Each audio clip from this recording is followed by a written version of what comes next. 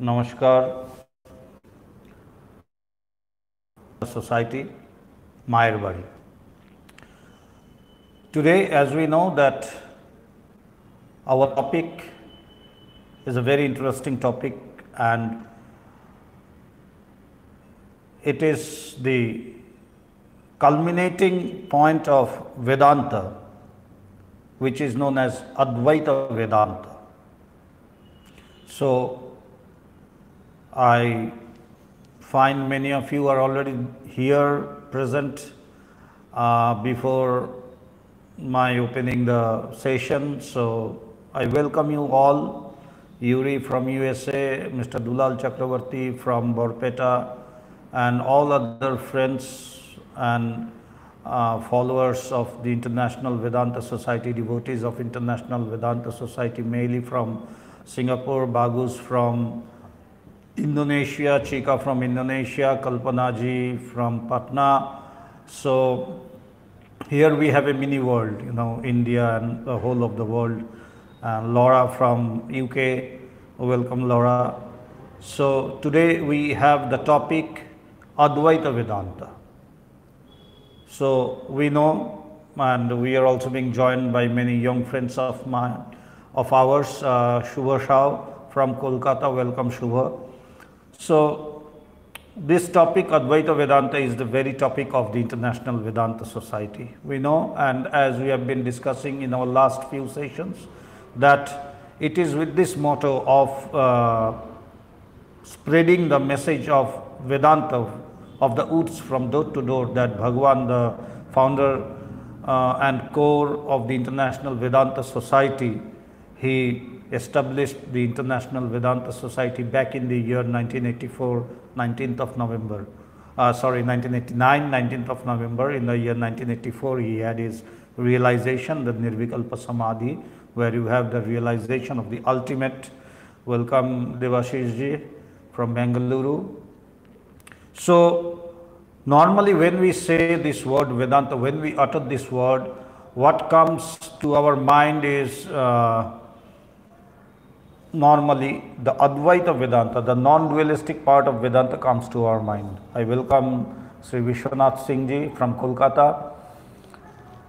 So, but we must also know that by the word Vedanta is not only meant Advaita Vedanta, though Advaita Vedanta is the culminating point, is the ultimate of Vedanta, but in Vedanta we have also other two parts, the first one being the Dvaita or the dualistic Vedanta, and then second the qualified non-dualism, or what we know as VishishtAdvaita, and then the culminating point which we know as Advaita Vedanta, the non-dual Vedanta or the monism. So, just in a nutshell, I would like to welcome Suchitra, another young lady from Kolkata. I welcome you all. So, as Sharbani, welcome from Guwahati, another young lady from Guwahati, Mr. Badal Bakshi, welcome. So, now I will be going into the depths of Vedanta, so I cannot welcome you all personally. Pashupati ji, you are welcome. So, let us in a nutshell first understand what is Vedanta, and what is dualistic Vedanta, what is qualified non-dualism, and then the ultimate, the Advaita Vedanta. The first two, of course, I will be discussing in just a nutshell, because today's topic is Advaita Vedanta, the non-dualistic part of Vedanta, also known as the monism. So, Vedanta, we know Vedanta is the culminating of the essence of the Vedas, which are also known as the Upanishads. So, Upanishads and Vedanta are synonymous, and they contain the highest philosophical essence of the Vedas. Now, the dualism, when we begin with the dualistic part of Vedanta, which is known as the Dvaita in Sanskrit or in Hindi, which we say as Dvaita Vedanta, there the aspirant is the devotee. He is known as the devotee, and he has his deity or his ideal whom he worships, and he regards his ideal as the supreme, as the master, and he considers himself as the servant of the supreme, of his master. And he has the tendency of serving the master as a servant serves the master. So, and there he is eternally, the devotee is eternally separate from the ultimate, the supreme God. So God and the devotee, they are entirely two separate identities, and they never become one, and the tendency of the devotee is to serve God. When we come to the qualified non-dualism, the VishishtAdvaita, then what happens? It is not that the aspirant is totally different from the ideal or God. He does not consider himself totally separate from God, and also he does not consider himself totally identical with God. What he considers is that I am a part of the Supreme. I am a part of the Supreme. And there is a very beautiful example by which it has been defined. It is like the spark and the fire. The fire and the spark of the fire. The spark of the fire is not the fire itself, but again it is not separate from the fire entirely. So it is the part of the fire. The qualities of the fire are in it, but not the whole. So that is known as qualified non-dualism or VishishtAdvaita. And when we come to the ultimate, the essence of Vedanta, that is known as Advaita Vedanta, Advaitavad, or non-dual Vedanta, where the aspirant identifies himself one with the Supreme. And hence it is at times seen as or considered as very tough, because it is really easy to consider myself as an devotee serving God, or a part of the Supreme. But to become the Supreme, to be one with it, having no difference whatsoever, it requires courage, because I verily become the Supreme Brahman or Atman or God. So this is known as the non-dual Vedanta or Advaita Vedanta. What does it say? That I am verily the Brahman. Aham Brahmasmi. I am verily the Brahman. I am verily the Atman. I am one with it. There is no difference whatsoever with Atman or Brahman or God or the Supreme, whatever we may call it. There is no difference whatsoever. This is known as Advaita Vedanta or non-dual Vedanta. So, we know that Swami Vivekananda has spoken about Advaita Vedanta at length, and he in fact brought this Vedanta of the Uds to the mass to a great extent, and that is why we have come to know about Vedanta in this way. So I would like to quote Swami Vivekananda here, what he says about Advaita Vedanta. He says that Advaitism is the fairest flower of philosophy. It is the fairest flower of philosophy and religion that any country in any age has produced, where human thought attains its highest expression and even goes beyond the mystery which seems to be impenetrable.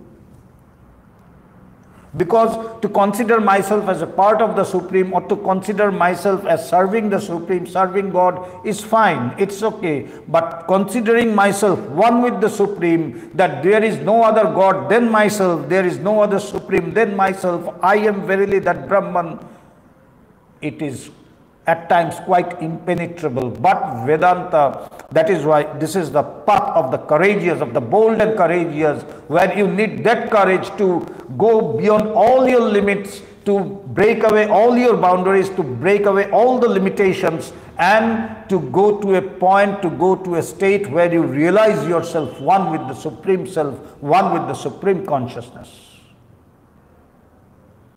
That is why this is the path of the bold and courageous. And what does Advaita Vedanta say? Advaita Vedanta say that if there is a God, whatever we may say, Supreme or whatever, if there is a God, then the God must be the creator and the created. We normally know, as just a conventional idea that God has created this universe. But Vedanta says, if God has created this universe, then God is not only the creator, He is also the creation Himself.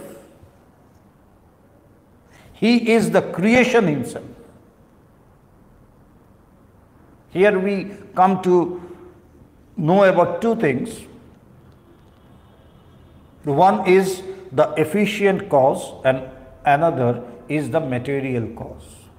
Now, it has been described in Vedanta, in Advaita Vedanta, in a very nice way, that when a potter, one who makes pot and glasses of earth, earthen lamp or earthen glass or earthen pitcher, so the potter who makes the pot, he is known as the efficient cause, one who creates.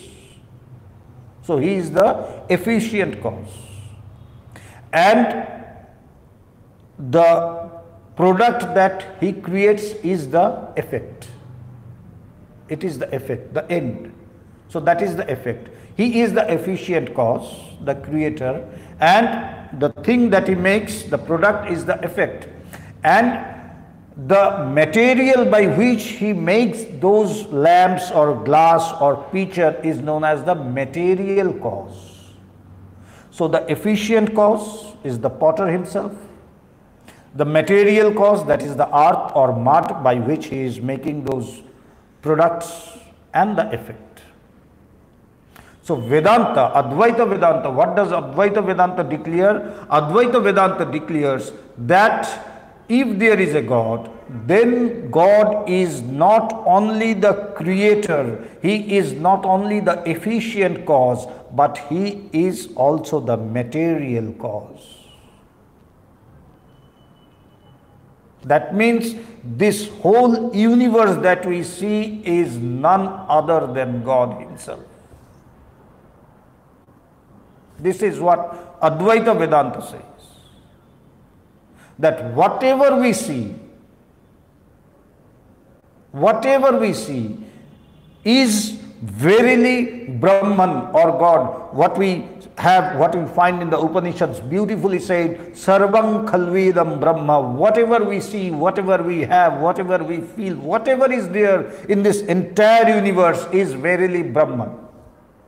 That is Advaita Vedanta. And it says that everything, whatever we see, this wall, these lights, these pillars, this hall, everything, whatever is there is Brahman. Only the difference that we see is because of the name and form.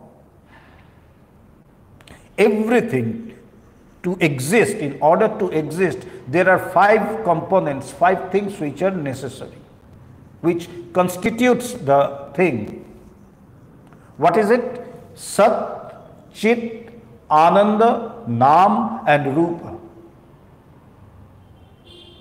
In Vedanta it is said, Asti, Bhati, Priya, Naam and Rupa. Asti, Bhati, Priya, Naam and Rupa. These 5 things constitutes whatever there is, what we see. What is Asti? Asti is existence. Bhati is knowledge, consciousness. Priya is Ananda, bliss. So Asti, Bhati, Priya, that is existence, knowledge and bliss. So Sat, Chit, Ananda, that which is the nature of Brahman. So that is the basic, the fundamental of whatever is there. Sat, Chit, Ananda, or Asti, Bhati and Priya, and the two rest two are Naam. Naam means the name, and Rupa, the form. So whatever we see in this entire universe, whatever we have, each and every particle is actually Asti, Bhati, Priya, is Sat-Chit-Ananda, is of the nature of Brahman or Atman or God, minus the name and form.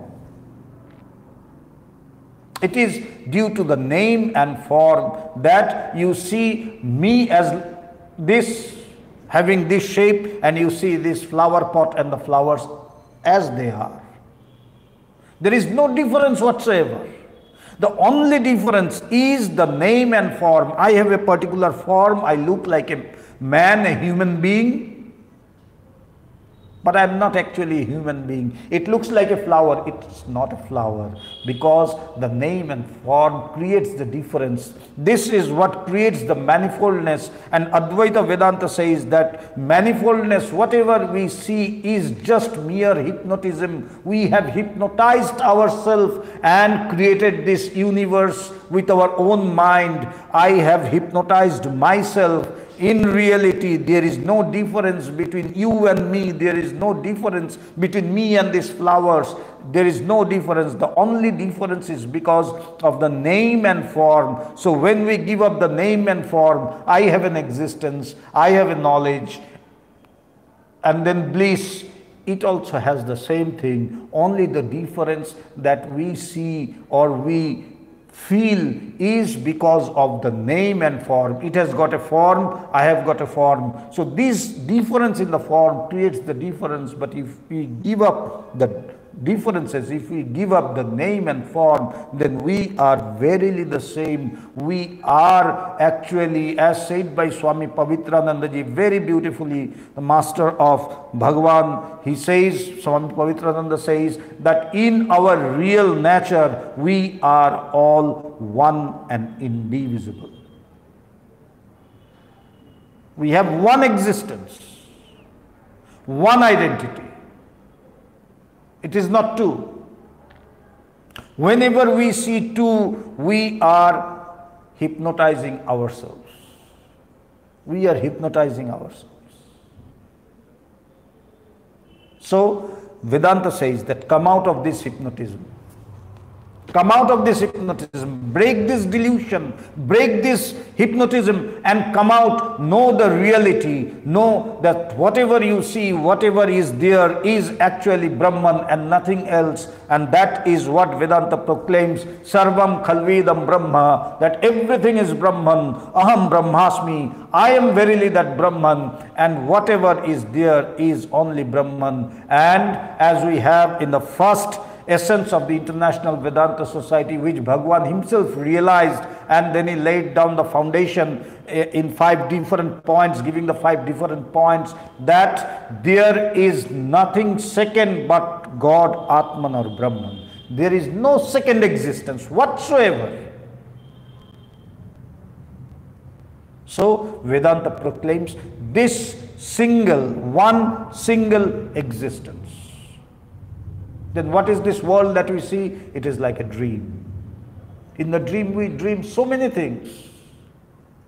There are hundreds of existences in our dream, isn't it? We see the mountain, the lakes, the ocean, the jungle, these, my friends. There are hundreds of different existences in our dream. But that is all in reality a single existence, which is me. I have created my dream. Similarly, this world that we see, as said by Swami Pavitrananda, is a long and protracted illness. It's an illness. It is not the normal thing. It is the delusion that our mind has created. Vedanta says to come out of this delusion and to know the reality, to find that oneness, and until and unless we go to that oneness, we find that oneness, we realize that oneness, Vedanta says you cannot stop. Advaita Vedanta, non-dual Vedanta says that you cannot stop until and unless you find that oneness, you discover that oneness, you realize that oneness within yourself. You don't have to realize it, or you cannot realize it outside yourself. You have to realize it within yourself, within you. This is what Vedanta says. That discover that oneness within you, and until and unless you reach that oneness, you cannot stop. As said in the Kathopanishad very beautifully, Uttishtata Jagrata Prapya Varan Nibodhata. Arise, awake, and stop not till the goal is reached. So to whom shall one say arise? Who is sleeping? Awake. That means I am not awakened. When we dream and then we wake up. And when we wake up, the different existences that we had, that I saw in the dream, they just vanish. They just vanish like this. Similarly, that is the awakening of this world, the worldly awakening. When I wake up from my dream, all the different existence, all the manifoldness that was there in the dream, the mountain, the oceans, the lion, the tiger, my friends, and these and that, they all vanish in just one moment. Similarly, we need another awakening, for which the saints, the self-realized persons, the rishis and munis have proclaimed, Uttishtata Jagrata, arise, awake. You need another awakening. You have woken up from this world, this worldly awakening, but you need another awakening, and that awakening is known as the transcendental awakening. When we wake up, when we have this transcendental awakening, then in the same process, in the fraction of a moment, when we realize the self, we will see that all these differences, all this manifoldness, all this phenomenon, they have just vanished like this. But for that, we need another awakening, and that awakening is known as the transcendental awakening, and that is our goal. And that is why it has been said, arise, awake, and stop not till the goal is reached. What is the goal? The goal is oneness. What type of oneness? It is not mixing up of two things. No. It is not that there are two things and we bring them together and we fuse them. There is a fusion. No. It's not that kind of physical fusion. It's my realization, where I realize that actually, in reality, there are no two existences, there are no two identities. It is only one eternal, pure, and ever free, the absolute identity, whom we call as Atman or Brahman. And that is verily me. I am verily that Brahman. Aham Brahmasmi. This oneness which comes in my realization, which I realize through samadhi, where there is no impediment whatsoever between me and the Supreme. Through that samadhi, I come to realize that oneness, and hence it is not the oneness of the external world bringing two things and mixing up. It's not a mixture, it's one eternal thing, because you cannot mix, because you can only mix when there are two. When there is only one, how can you mix? So it speaks of that ultimate unity, the oneness. And until and unless I reach that goal, Stop not. I cannot stop. Even with the faintest of difference between me and the Supreme is not accepted in Advaita Vedanta. Not a bit. There is no space for any difference.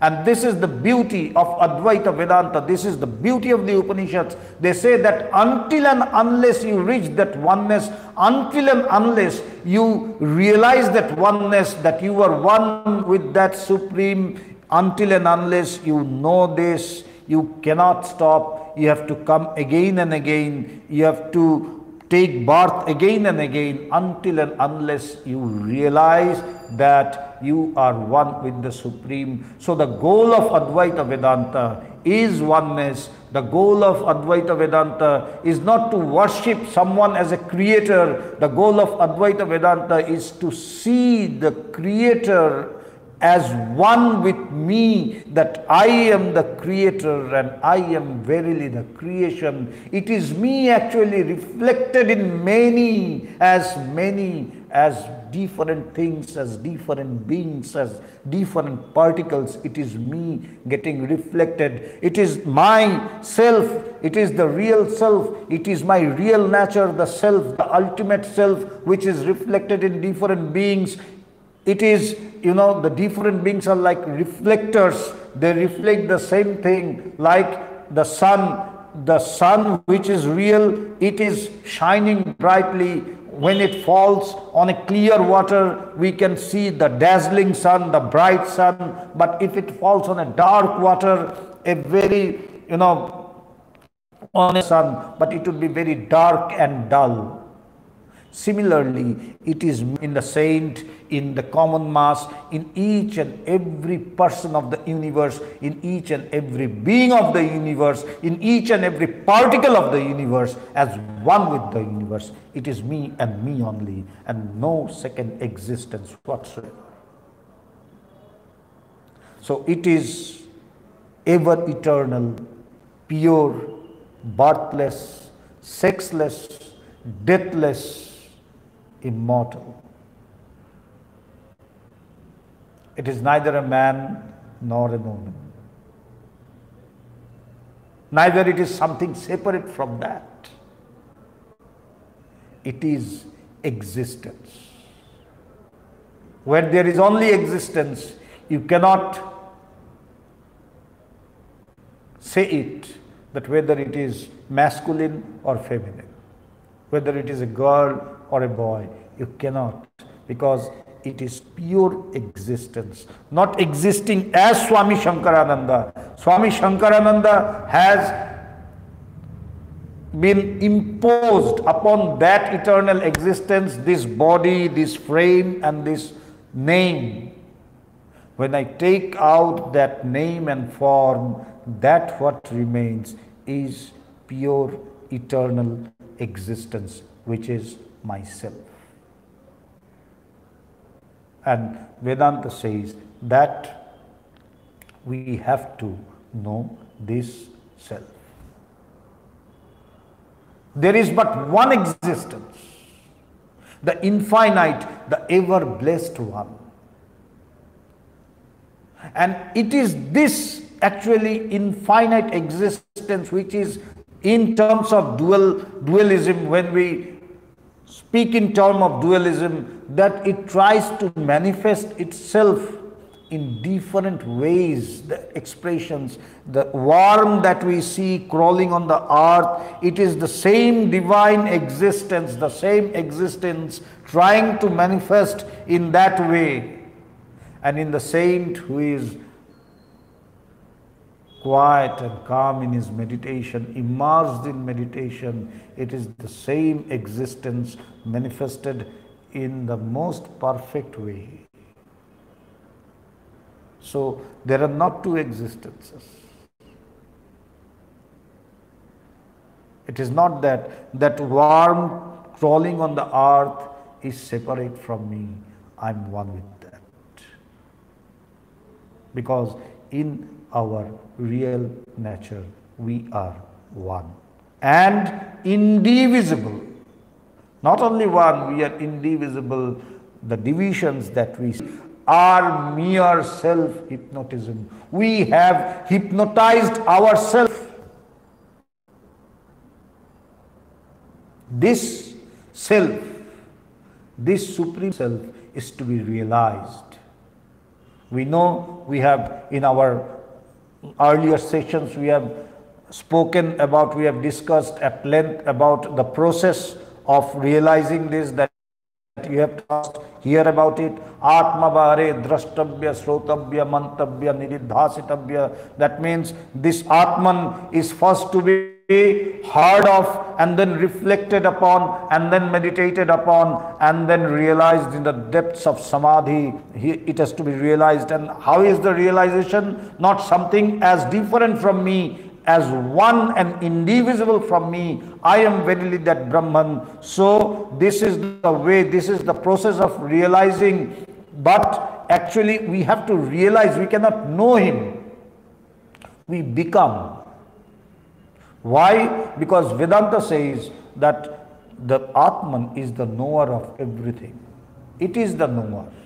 It is the absolute knower. So that which is the knower cannot be known. How can you know the knower?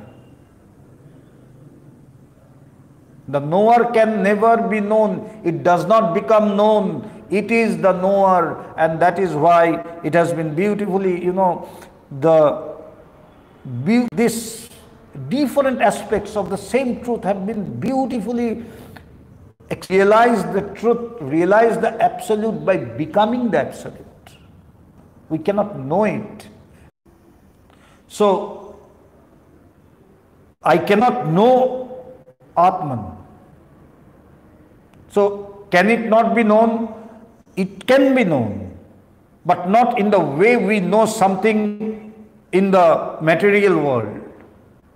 Like if I want to know something, then there are two things. Me, the knower, and the subject, or the thing which I have to know, the known. So the knower and the known. In that way, Atman can never be known, Brahman can never be known. So in what way can Atman be known? You have to become one with it to know it. In that sense, you can know it. That means we can realize it by becoming it, but it does never become the subject of knowing. It never becomes the known, and that is why it has been beautifully said that the knower can never be known. How can you know the knower? It is impossible. So, can it not be known? Yes. You become. You become one with it, and then you know it. Then you realize it. Becoming one with it. And that is why the Upanishads say that Nayamatma pravachenena labhya na medhaya na bahuda srutena. What does it mean?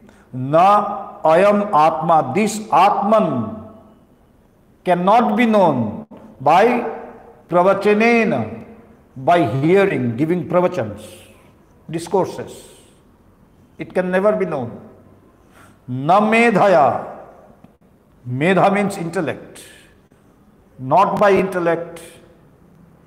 Na bahuda srutena. Nor by hearing about it again and again. But see, the beauty, it has been said that you have to hear about the Atman again and again, but again it has been said that it cannot be known in that way, because as long as I try to comprehend Atman or understand Atman or know Atman as something different from me, it becomes the subject of known. I become the knower and it becomes the known. So in that way it can never be known. However hard you may try, you may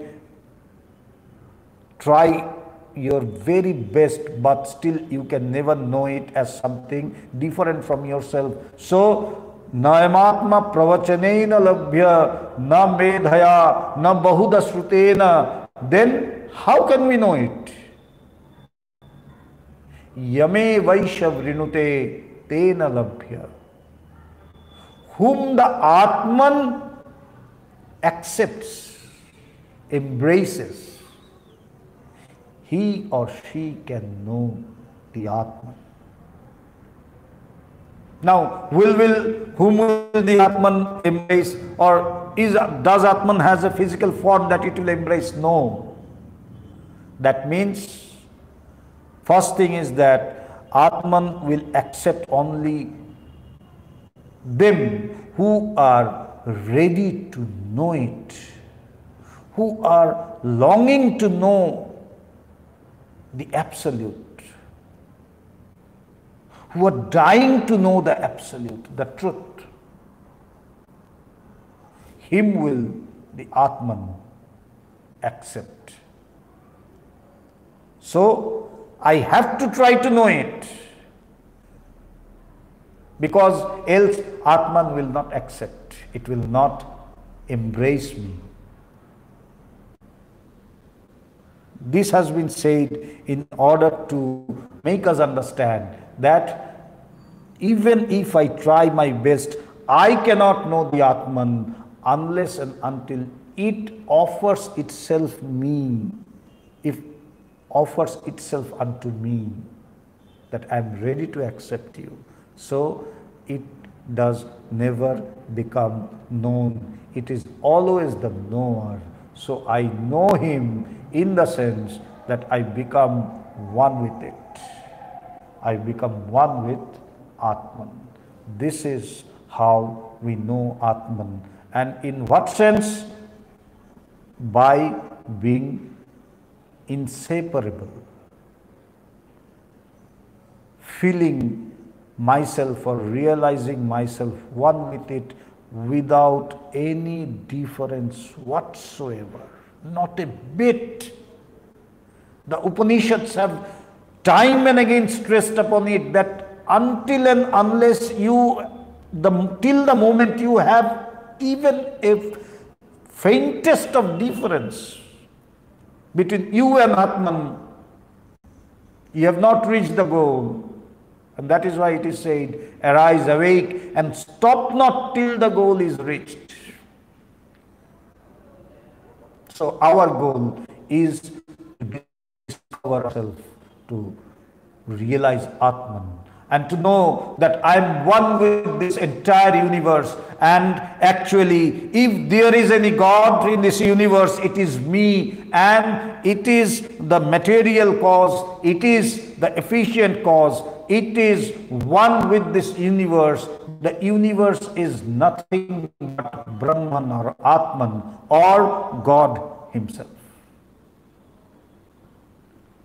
I have been seeing some questions, so I will just request you that at the end I will be trying to give you answers maybe after 5 or 7 minutes at the end of the session, so that I can keep on this session. So it says that, and when we realize this Atman, or when we realize ourselves, what do we see? That I am omnipresent. I am present everywhere. Where shall I go? This going and coming, life and death, they are mere hypnotism. Who dies? How can the Atman, which is eternal, birthless and deathless, ever die? What dies is this form, is this frame. What dies is this frame. What will be burned to ashes will be this frame, not the Atman. You cannot burn the Atman. You cannot cremate the Atman. You cannot touch it. It is intangible. It is present everywhere. So when I realize myself one with Brahman or Atman, I see that I am omnipresent. I am present everywhere. There is not a single space in this entire universe where I am not present. Acharya Shankar, Adi Shankaracharya beautifully says in his Nirvan Shatakam that Aham nirvikalpo nirakara rupo vibhutvacha sarvatra sarvendriyana. That I am all pervading, I am the omnipresent. So this my coming and going, my life and death, these are all foolish talks. One who has realized the self in this way, as identifying himself one with Atman, knows that there is no place in this universe where I can go, because I can only go to a place where I am not present. I am present everywhere. I am omnipresent. I am all pervading. I am already present everywhere. And that means that I am infinite. That means that I am infinite. So we have to realize this infinite, eternal, divine, pure nature of ours. And it is only when we realize it that we transcend the barriers of death. We transcend all barriers of limitations. We transcend all barriers of caste, creed, sex, religion, nations, everything, whatever is there which divides us, whatever is there which differentiates us, whatever is there with this manifoldness, we break away all the limitations and we become one with this entire universe. We have to realize this ever eternal, pure existence of ours. We have to realize this. And then you will see that this birth and death, which is, this is the most dreadful thing that we always think, or which we fear, that is death. For me or for my dear ones, my near ones, whom I know as my dear and near, death is the most dreadful thing that I always try to evade and avoid. But when I will realize this, I will see for Atman there is no death. It is never born, it never dies.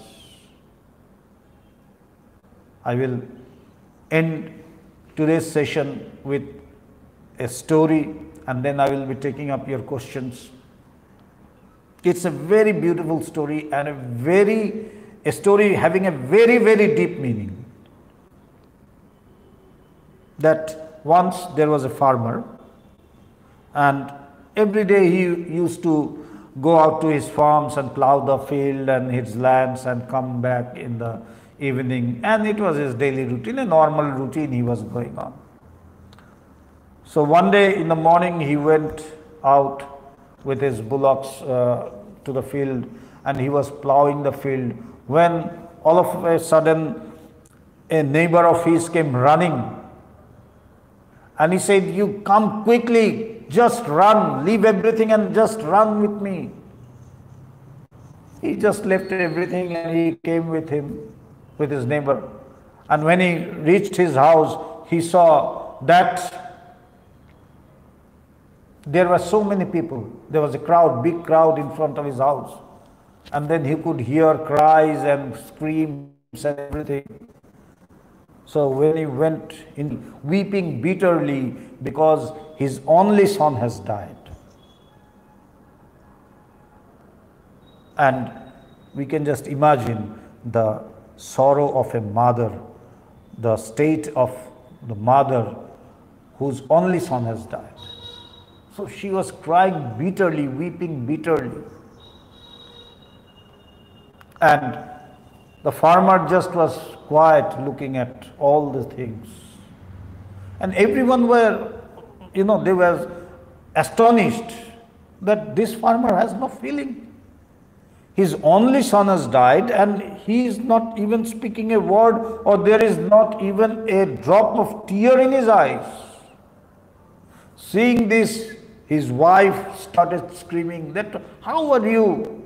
You don't have any emotions, you don't have any love for your son, your only son has died and you are not speaking any word, you don't have anything to say and not even a tear in your eyes. Is this what you feel? You were his father, he was your only child.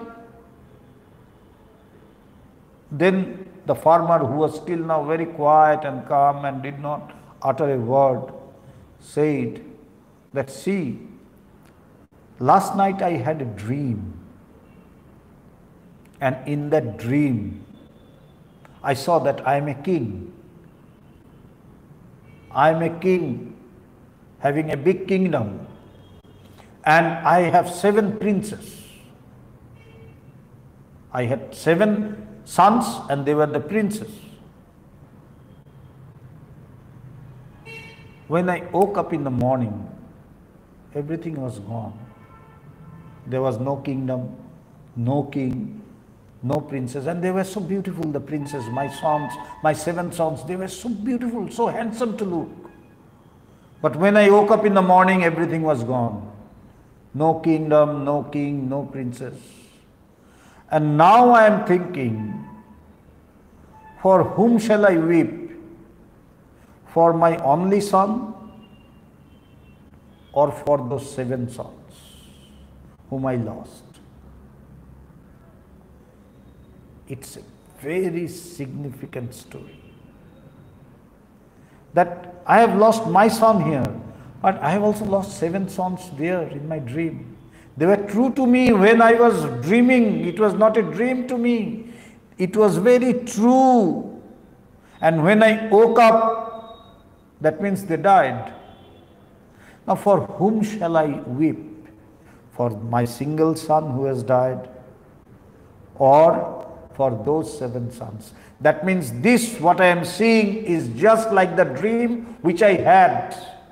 When I woke up, my sons died. Similarly, when I will wake up from this dream, as said by Swami Pavitrananda Ji, that this, what we are seeing, is a long and protracted illness. It is merely a self-hypnotism and nothing else. Whatever we see, whatever difference we see, are but self-hypnotism. Swami Vivekananda, when he was speaking about Vedanta in the West, and he was telling that, you know, this self has to be constantly meditated upon, reflected upon. Then he was asked by a youngster that, Swamiji, you are telling that it has to be heard upon again and again, you have to meditate upon it again and again. So are you hypnotizing us?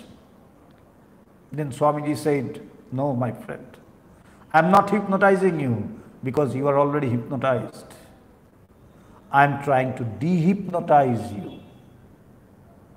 So whatever we see, the earth, the heavens, the hell, the good, the bad, anything and everything which has difference, which have contradictions, are but our hypnotisms. We have hypnotized ourselves. And Vedanta says that come out of this dream, long and dreary dream, come out of this long and protracted illness, break all the barriers, break all the dreams and limitations, and come out of this long dream and realize the truth. Arise, awake, and stop not till the goal is reached. Till you know yourself, till you realize yourself that you are verily the Brahman, which is one and indivisible, which is of the nature of pure, eternal, divine, deathless and birthless. Don't stop. Realize that Brahman or Atman as one with yourself and be free. Know that since the very beginning you were free, you are free, and you will be free for eternity. The bondages, the differences, the manifoldness that you have been seeing are but your own creations, as it were that you were hypnotizing yourself. Break this hypnotism, come out and realize the self as your own. become one with it. Realize yourself and say, Aham Brahmasmi, I am verily that Brahman. This is what Advaita Vedanta proclaims.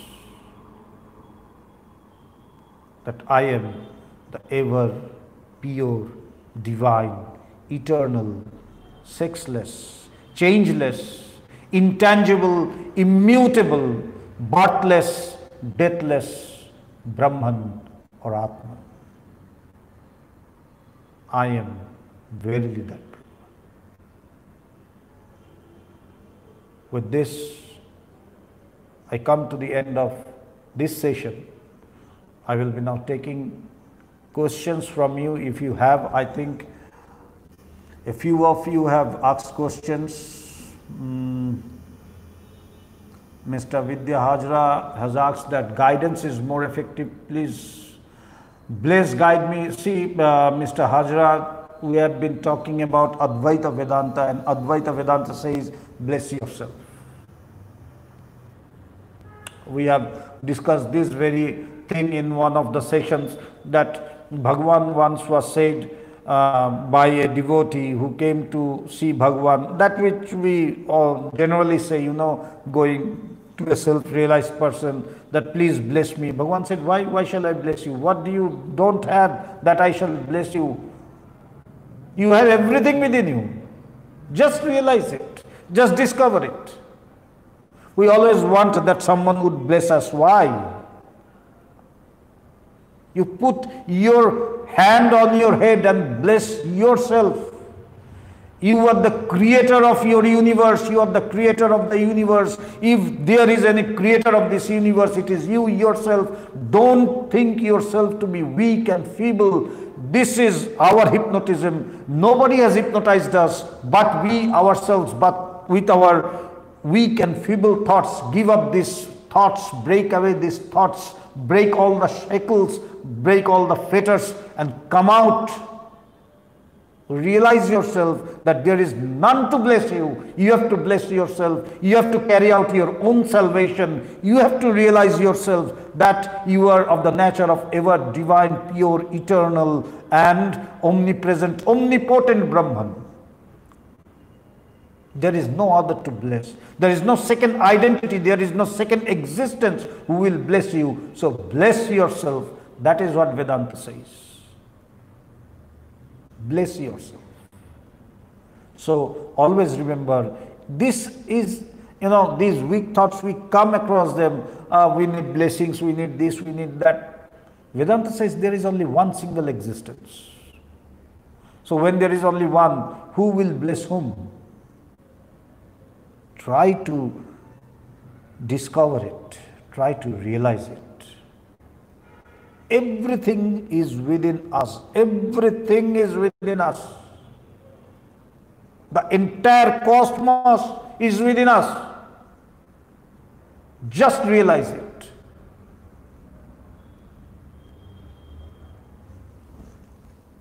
I think there has been, Mr. Devashish Banerjee said, what is the form of that formless entity? Devashish ji, your question is contradictory in itself, because that which is formless can never have a form. So the formless is formless. It doesn't have any form. But till we have our mind, we always even give a form to the formless. For example, when we meditate, at times we say that, meditate on the formless. Then we think, okay, or meditate on the infinite. And if I am said so, I will suddenly think, okay, I have to meditate on the infinite. So the infinite means it's like the sky. So whenever I say, or it is like the ocean, infinite ocean. So we need some help, some support. Again, it is our weak mind, weak and feeble mind, which tries to give form to the formless. The formless is formless. We gradually, when we go or elevate ourselves or develop in this path, then we come to know that this consciousness, there is a very beautiful saying of Swami Vivekananda that in the future people shall worship consciousness with consciousness. They will not hear of Buddha, they will not hear of Ram or Krishna or Jesus or Muhammad or anyone else. They will worship consciousness with consciousness and be free. So all these forms that we have, these are like supports. Okay, they are good for the beginners, but when we proceed, when we are going in the path of Advaita, when we are going in the path of non-dualism, gradually we have to give up the form and go to the formless, but it requires practice. So always remember, never try to give shape to the formless, because you are creating an imaginary boundary, you are creating an imaginary limitation for the unlimited. So the formless is always formless. It doesn't have a form whatsoever.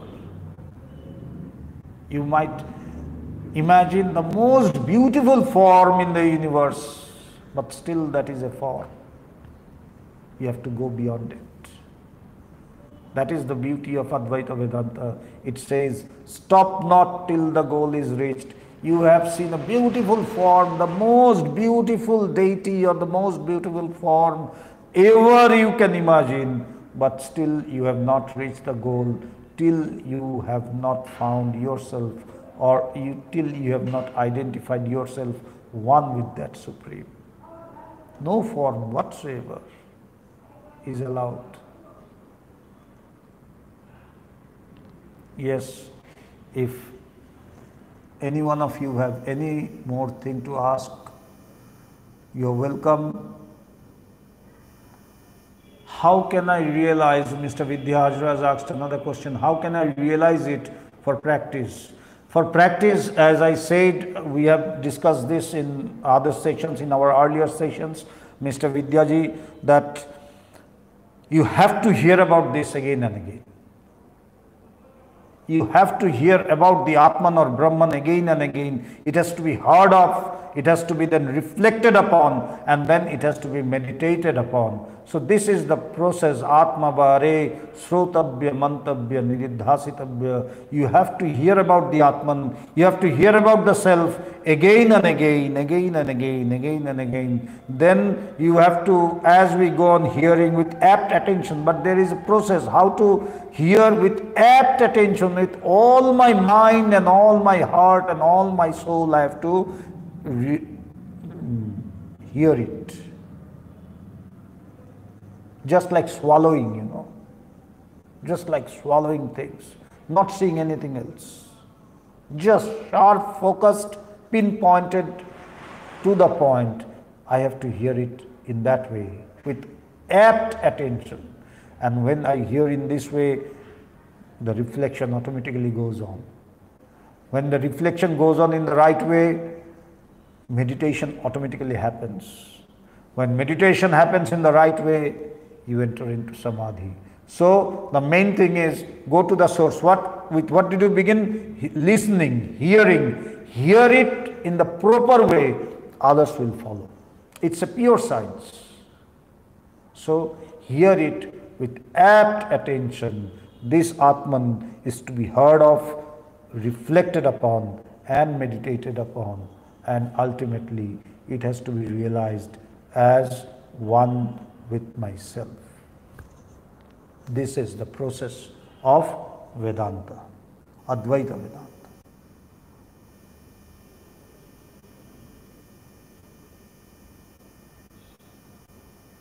Devashishji has asked another question, that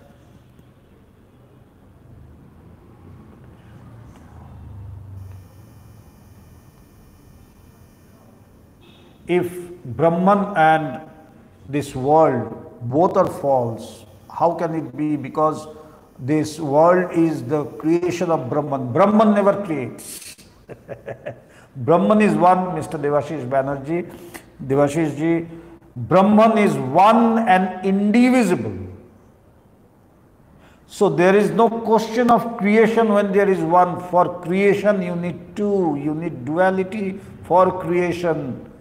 When there is only one, there is no question of any creation. As we are two now, we are talking. Though virtually, but still we are talking. Because there are two. When I will go into the depths of samadhi, then I cannot talk with you, because there I will realize that I am one with Brahman, with this entire universe, as one single existence, and there is no question of any creation whatsoever. So this is the bold statement and proclamation of Advaita Vedanta, that this world we see, this earth or heaven or hell or whatever we see, are but our imaginations, are but our hypnotism, in which we have hypnotized ourselves. Actually, there is one single existence which is known as Atman.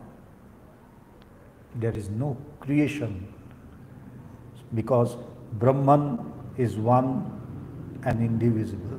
So Brahman does not create. Just remember the story of the farmer, where he says that whom shall I weep for? Whom shall I grieve for?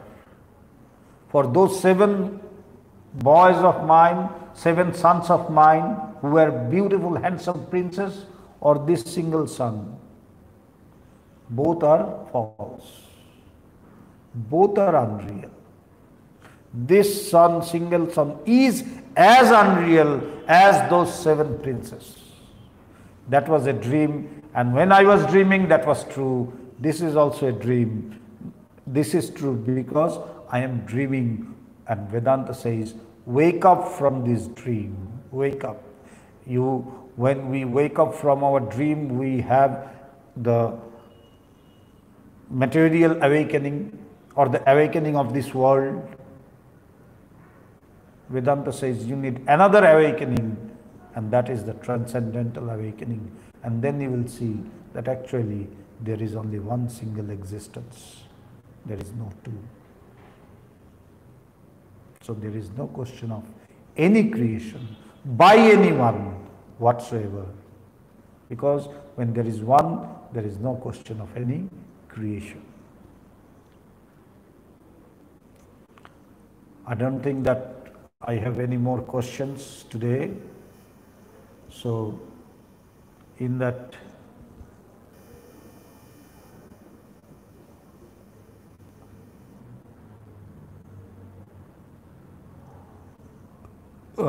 Mr. Devashish Banerjee has asked about the conscious mind and the subconscious mind. That will again be a very big topic. So today I would like to end with this, and your question I shall surely answer you. What is the effect of conscious mind and subconscious mind? Because we see all dreams in subconscious state of mind, and by the way, subconscious mind has greater role than conscious mind. You see, this conscious, what we say, conscious mind is relative consciousness. When you reach the ultimate consciousness, then you see that there are no difference between subconscious, this so-called consciousness. The Vedantin says that this consciousness is no consciousness at all. That consciousness which shows us manifoldness, that consciousness which creates discrimination, that consciousness which creates differences, cannot be consciousness in the real sense of the term. So when we reach that consciousness, which is the absolute consciousness, then we will see that there is nothing like subconscious or this. These are all terms of this world, again, which is just a hypnotism. I have answered your question from the perspective of non-dual Vedanta, because as today's topic is non-dual Vedanta or Advaita Vedanta. With this, we come to the end of today's session. We will be meeting again on Thursday on YouTube live session in Bengali. Till then, namaskar.